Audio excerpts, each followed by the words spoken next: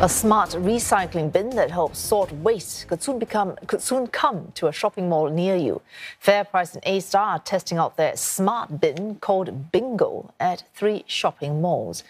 It's to help people recycle more and to recycle correctly. They say that technology employs artificial intelligence and smart sensors to separate recyclables from non-recyclables and identify problematic contamination. At AMK Hub, the first prototype bin to roll out boasts a simple step-by-step guide and an interface friendly to first-time users. Its task is to identify waste as suitable or unsuitable for recycling. Those that make the cut are sorted into a recycling compartment, while rejected items go into a general rubbish area within. As part of the year-long pilot, bins will also be deployed at FairPrice Hub and Next.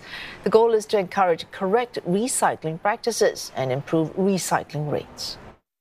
The next step is to actually get this information and engage the other industry partners, other companies and organizations to take up this technology so that we can actually address Singapore's recycling challenge.